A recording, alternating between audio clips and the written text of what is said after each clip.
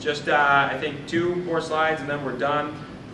One point that I thought you may find of interest is actually the Association of the Bar of the City of New York just came out, well not just anymore, a year ago came out with an opinion on the issue of outsourcing of electronic discovery functions.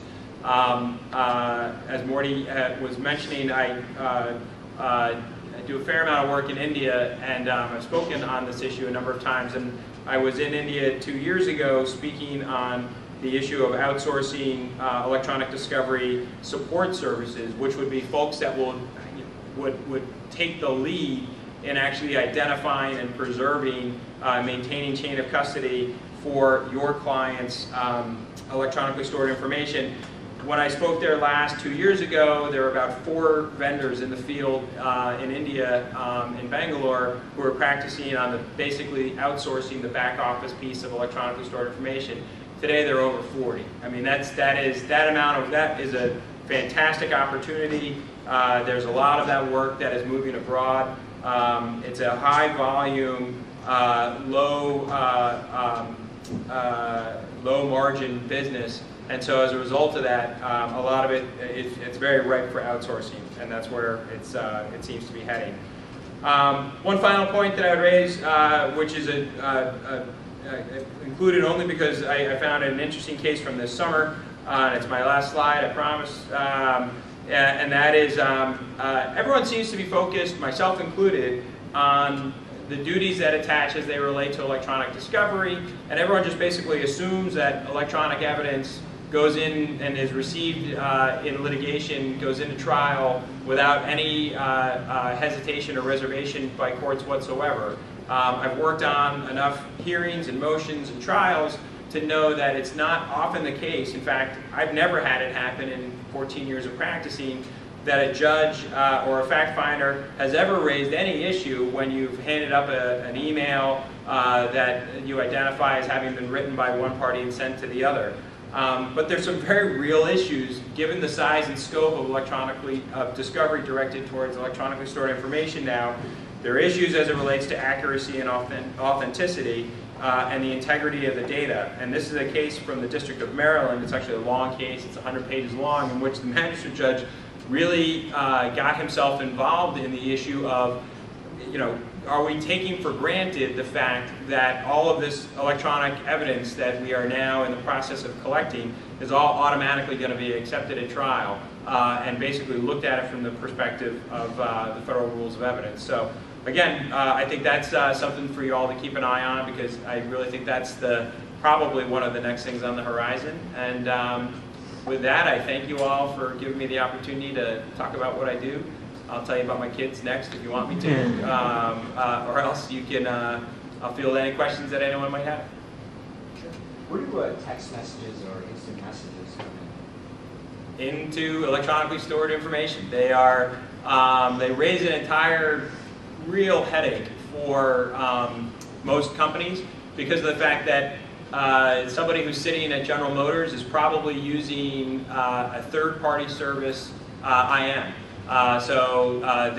They're not running it through a GM server, but yet at the same time they have a Yahoo account and they're pinging their friends on it, during the course of the day. So to the extent to which it can be accessed on anything that's still residing on anyone's particular computer, absolutely properly called for. We've had issues trying to actually get IMs from service providers. They don't really keep that much of a history on your IM, so I think that's an issue that's presented. And then for text messages, same exact thing. Well, along those lines, then, if it's something where they're doing personal communications while they're at work, sure, and nothing's stored on their computer, it's all transient and it's only on Yahoo's services or something. To what extent are employees' personal email accounts and whatnot accessible through discovery? If they're talking about anything that's relevant to the litigation, they're absolutely fair game. And I think you'll find, to your point, there increasingly you'll see folks that will just traffic on IM all day and they won't actually write email. And that IM account is not housed anywhere within your client's server system. It's a third-party service. So that would be subpoenaed, and to the extent to which it's relevant, you can read it. Earlier we were discussing the types of electronic information that you had to give over, things that were on hard drives, on PDAs, and servers, and things that would not necessarily be handed over, things like in metadata, and then you also mentioned that things that had to be rebuilt.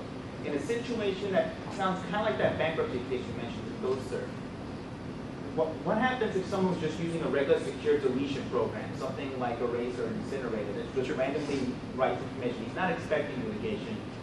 The litigation hasn't started, anything like that. Would that count as things that would have to be rebuilt and then therefore not be handed over? I'd say the answer to that would be no, that wouldn't count, and it would not necessarily have to be rebuilt. I mean, so long as there's not a reasonable apprehension of litigation by that person when they're running that automatic program that just happens to be residing on their machine. There's no affirmative step that's taken by the individual who's maintaining the machine to actually affirmatively overwrite deleted files or purge anything or attempt to purge things from their system, then I don't believe that would have to go back and be recreated. You do, at the same time, however, find yourself in, it's an interesting area, frankly, because you can find yourself segueing into a scenario where let's assume that one of those software applications actually purged the only copy of data that might be relevant, that might speak to a particular issue in the litigation. There's no other source for it. You can't find it in any other system. There's no paper trail. There's nothing. Then you get into the issue that goes back to the Zubilaki case, which is to say, all right, well, I really need this now, so I'm now going to try to find some way, if at all possible, to go back and recreate the data, to cobble it together. And there's nothing that prevents you, as the person who's seeking that information, from going out and doing it on your own and hiring a computer forensics guy and spending $500,000. But what it really happens is, in that situation, what the fight really becomes about is the cost of doing that. Meaning, no one wants to spend that $500,000. They want to actually take it out of the person whose machine caused it to be deleted. So that's where, and that gets fought about.